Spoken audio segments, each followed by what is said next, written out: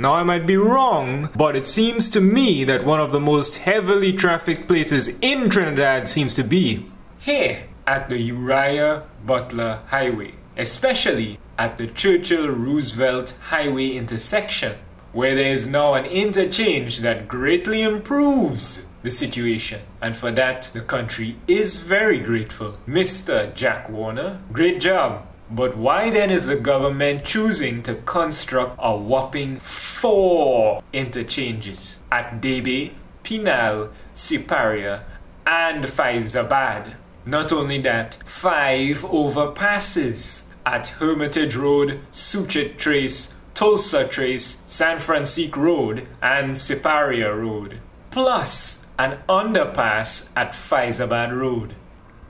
As you can tell, it's not just a little construction, but much more construction, which makes expenses soar through the roof. Can we blame the people of Trinidad for being interested in how their tax dollars are spent?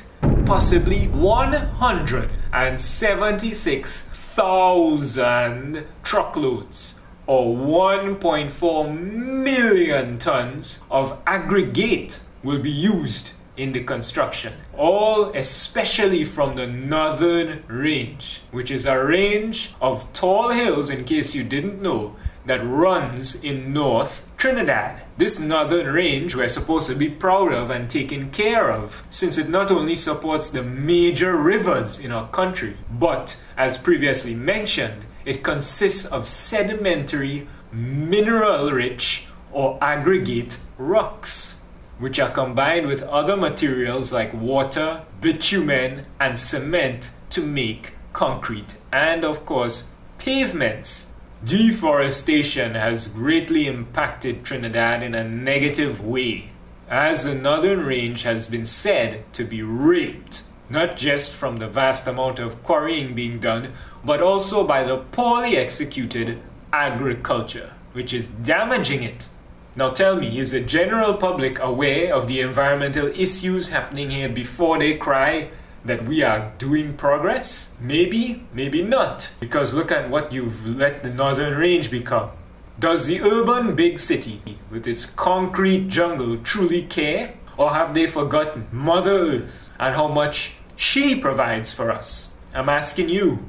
The corporations dealing with the commercial value of the wood in the trees most certainly have not forgotten. Well, maybe they would be interested in knowing that many special woods such as teak, balata, saman, bois cano, dedar, pui, mahogany, royal palm, tantakayo, matapal, apamat, and bamboo all stand to be destroyed. All these expenses within only a 9-mile distance.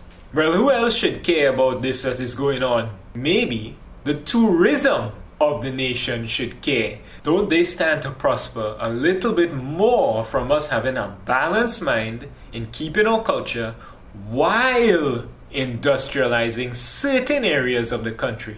Not everything. Can one truly be appreciated without the other? I don't think so. If you are a tourist, okay, let's just say that you changed color and you became a tourist, Trinidad, and we know many Trinis like to imagine themselves as that. They don't want to be Trini.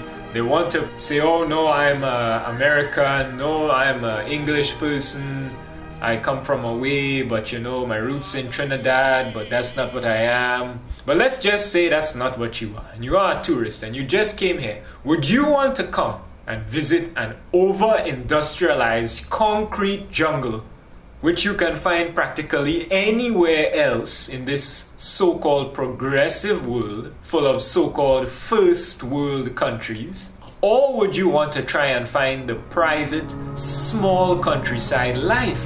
Now, looking at the tourists and asking them, you would see that they go for that private, small countryside life. It appeals to them because it's what's special about our country. We are not supposed to be another America. Why do you want that? In some ways, the Debe area is the perfect example of this. And we want to lose what makes our country special? Now back to the report.